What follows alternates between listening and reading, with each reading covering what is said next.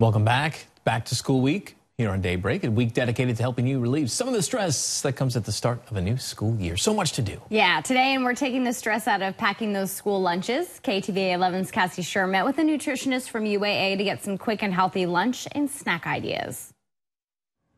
Getting your kids back to school means getting back into those routines of early mornings, doing homework, and packing your kids' lunches. To talk a little bit more on what you should be packing your lunches with, I'm joined with Amy, a dietitian here at UAA. Thank you for joining us today. Thanks for having me. So starting off, how important is it knowing what to pack for your kids for school? Well, I think it's important, we have our kids are trying to make it through a long day of school, and, we want them to be successful and actually learning something while they're there. So we all know that it's really important to make sure that they're getting fed properly, and those school lunches are really important to make sure that they're getting a nice balance of foods to make it through their entire day. And we have a large assortment of snacks that could be included for those kids' lunches. Can you tell me a little bit about that? So, I think it's always important to make sure that we're able to find some things that you can just throw in easily, because we don't want lunches to take forever at night or in the mornings. And so a variety of things to make sure that you're getting a little bit of protein, maybe some fruits and vegetables. So I love the string cheeses. Most kids like those, and that's a good source of protein that's very low fat. There are bunch of dried, like beef jerkies and things like that. And then lots of Alaskans. We have smoked fish and dried fish that, kids really enjoy. And you have 3 boys, which means they eat a lot of food. Yes. So what are you packing for them when it comes to the meals?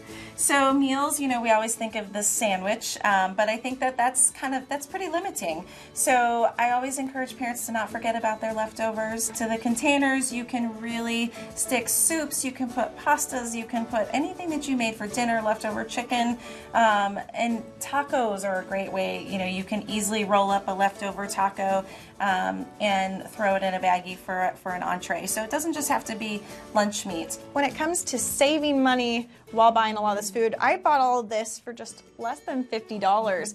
What are some of your tips to help save money but also give that healthy food for kids? One of the most important things is getting your kids involved in packing their own lunches.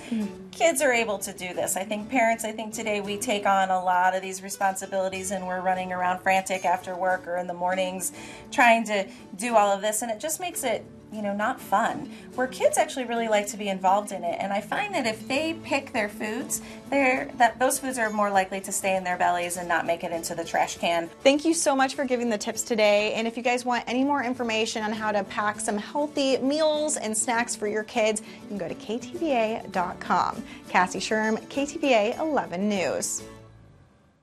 Pretty good advice. Quick, simple. We have a lot of those things in the house. The kids tend to like most of them. So if you can get into a flow, find out what they will and won't eat, because sometimes you pack something and the whole lunch will come back with them. Not the whole thing, but a lot of it. It happens. All right.